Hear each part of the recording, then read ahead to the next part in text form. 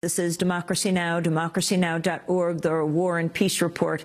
I'm Amy Goodman, and we're on the road in Albuquerque, New Mexico on our 100th city tour. Check our website at tour.democracynow.org. We begin today's show with the selection of the European Union for winning the Nobel Peace Prize for its historic role in uniting the continent. Committee Chair Thorbjoern Jagland praised the EU for transforming Europe from a continent of wars to a continent of peace. The selection of the European Union surprised many, as it comes at a time when much of Europe is facing an economic crisis that threatens the EU's future. Just this past week, thousands of Greeks protested in Athens against a visit by the German Chancellor Angela Merkel, who has pushed Greece, Spain, and Ireland to enact deep austerity measures. For more on this year's Nobel Peace Prize, we go to London, where we're joined by Tariq Ali, political commentator, historian, activist, and editor of the New Left Review. He's the author of over 20 books, including The Duel, Pakistan on the Flight Path of American Power. He joins us by Democracy Now! Video stream. Welcome to Democracy Now!, Tariq. When you got up this morning and heard the news that the Nobel Prize Committee has honored the European Union, given it the Nobel Peace Prize this year, your response? My initial response, Amy, was to burst out laughing, because this Nobel Peace Prize Committee, basically run by clapped-out former politicians in Norway, never fails to amuse and disappoint. I mean, they constantly behave like this. Their prize choices over the last 20 years have been laughable, in some cases monstrous. To give the prize to the European community at a time, effectively, when economically it is promoting unemployment, creating real class divides in virtually every country in Europe, where it has led to enormous violence on the streets of Greece because of the policies being pushed by the EU. Democratically, there's a huge deficit. The vote cast in the whole of Europe, members of the EU, has gone down 40% over the last 20 years. I mean, about 43% of the people vote, and in fewer numbers, the young barely bother to vote at all. The constitution was rammed through at a time several years ago when not even the politicians who signed it had read it. And the third policy of the EU, which is not talked about much, that it is now almost a duty of every country joining the EU to automatically become part of NATO. So giving the EU the prize is also rewarding NATO. And it's worth remembering that virtually every major EU country has troops in Afghanistan. Every major EU country has supported and ratified the occupation of Iraq, even though some oppose the war. So it's a complete and utter joke, especially at this time, when there's complete turmoil on the streets of southern Europe. And it just shows that these Norwegian former politicians who comprise the committee are completely out of touch. And I'm sure there will be anger in Norway itself, as there usually is when they announce the Peace Prize. The Norwegian Peace Council has called for the resignation of the head of the Nobel Committee after it awarded the Peace Prize to the European Union. The Norwegian Peace Council said granting the EU the Nobel Peace Prize for 2012 indicates its highly political dimension. Awarding it to a project for the past year has proven to represent the opposite of peace. The EU suffers from an extensive democratic deficit with violations of human rights along increasing social inequality. That statement from the Norwegian Peace Council, Tariq Ali. Amy, the Norwegian Peace Council has criticized the Peace Prize in the past.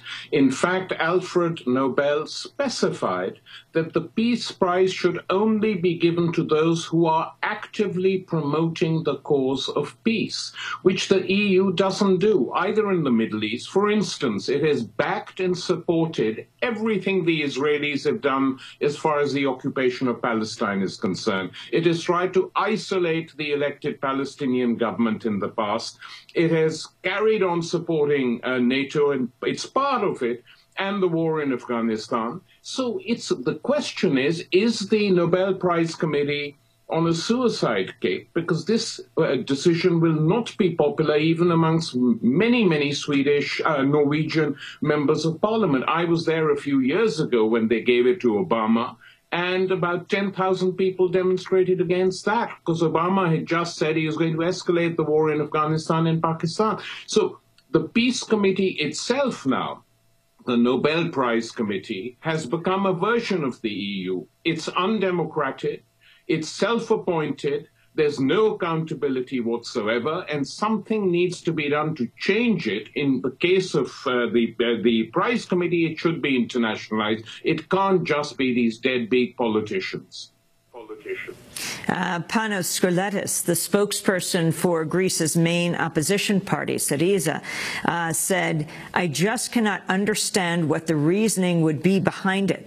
In many parts of Europe, but especially in Greece, we're experiencing what really is a war situation on a daily basis, albeit a war that has not been formally declared. There is nothing peaceful about it," he said. Tariq. Well, Greece is, of course, a classic case in point, Amy, because not only have they created a situation by their demands, the German banks in particular, backed by the French banks and the politicians who defend the system, they've made the life of virtually every Greek, right up to the middle classes, barring the very rich, which is miserable. I've been to Greece often over the last year and a half, and the situation is really bad now. And more to the point, that when there was a chance that the Syriza leader, Alex Tsipras, might be elected, they came very close to it, every EU politician, including the recently elected Francois Hollande of France, went on Greek television and appealed to the Greek people that if you vote for Syriza, you will be crushed. This is a suicidal thing. Greece will be destroyed. And these threats worked, and the elderly in particular didn't vote for Syriza, but the young did. And so this open intervention, anti-democratic, in the elections of a Greek, of a European Union country, had a very negative impact. The question is, Amy, why did this committee behave like this? And it's because it's totally out of touch. It doesn't care. It feels it can be part of the prize committee forever. They nominate each other. And I think this time, though we've said this before, they've gone too far, and people will be very angry. European Commission President Barroso praised the Nobel Committee's decision. This is what he said. We must never forget that at its origins, the European Union brought together nations emerging from the ruins of the devastating Second World War and united them in a project for peace built on supranational institutions representing the common European interest.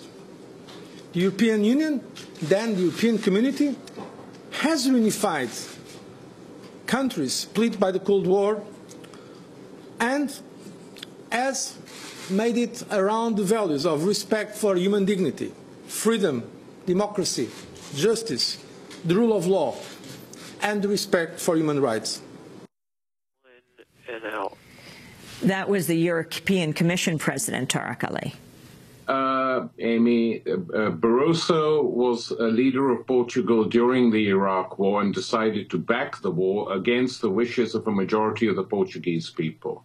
For him to stand up and talk about defending human rights when he participated in a war which led to the death of over 1 million people is just outrageous. Not only outside the European Union, inside the European Union, Barroso, as well as the other leaders of the EU, have sanctioned new laws which have suspended habeas corpus, which have limited the civil rights and human rights of European citizens, which have participated in renditions and handing over European citizens to be tortured in other parts of the world or to be sent to Guantanamo. So all this rings very hollow. And as for the absurd remark that the European Union has united Europe after the war, this is total nonsense. The European Union didn't exist after the war. What actually helped, Western Europe, not Eastern Europe, which helped Western Europe after the Second World War, had nothing to do with Europe. It was the United States. It was the Marshall Plan, which poured in money to build Western Europe as part of their contribution to this side of Europe, compared to the East, which was under Soviet control. So why bring the EU in after the war when it didn't exist? It has largely been moved forward after the Cold War to effectively try and keep Europe under some form of control, and it's not working. The whole of Europe now knows that, and European citizens in different parts of Europe will be laughing at this decision. Tariq Ali, I want to thank you for being with us. British-Pakistani political commentator, historian, activist, filmmaker, novelist, editor of the New Left Review, author of over 20 books, including The Duel, Pakistan on the Flight Path of American Power. This is